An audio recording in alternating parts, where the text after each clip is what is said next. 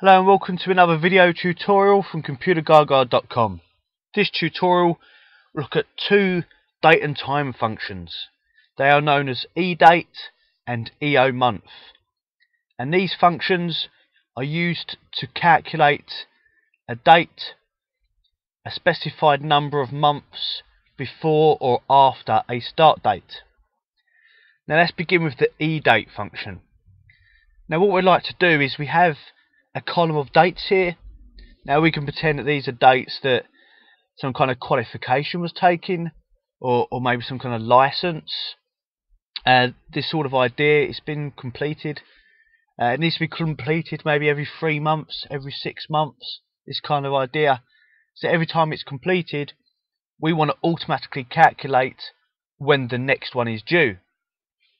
And in talking Excel for a moment, we can always use the likes of conditional formatting to alert us when that date is coming close.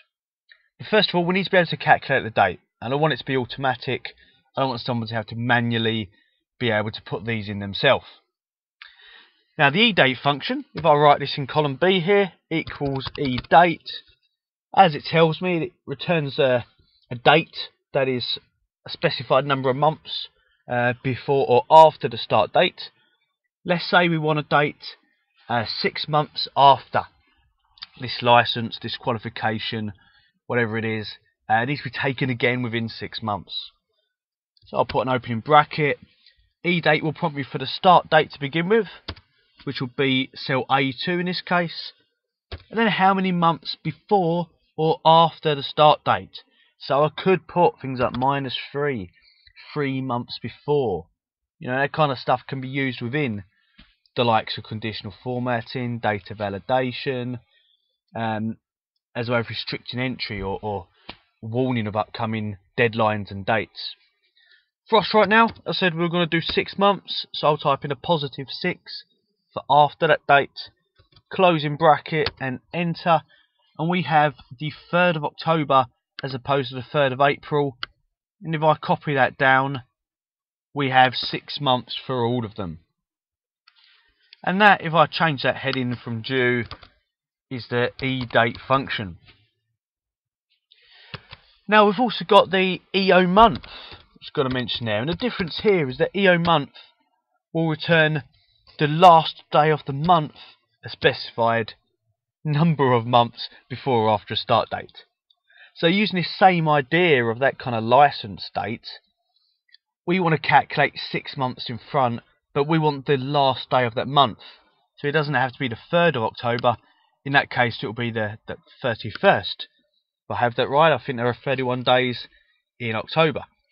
So let's have a look. Equals EOMONTH. Returns the date, that is the last day of the month, before or after. So that was about a specified number of months. Closing bracket. The start date is cell A2. Again, I'll choose A2. Comma, how many months? It's going to be a +6. Closing bracket. Oh, and we have a month in the incorrect form. There is your serial number. Ladies and gentlemen, let's use our format painter tool to paint a short date format over the top of that. Maybe really I should have done it to these others just in case, but when I copy this down, that should deal with that for me. I'm not sure why I wasted my time there, but here we go. So we have the last day of the month. There are 31 days in October. That puts me at ease there. 30th of November, 31st of December, 31st of January. What a 31-day months there. But now we've got one that calculates, you know, the same day of the month, specified number of months after or before start date, and one that looks for the last day of the month. Two fantastic functions to automate, you know, this kind of scenario. Thank you for watching. I hope you find this tutorial useful. Please check out some of our other videos on our YouTube channel or at ComputerGaga.com, where we have hundreds more Excel tips and tricks and downloads. Bye for now.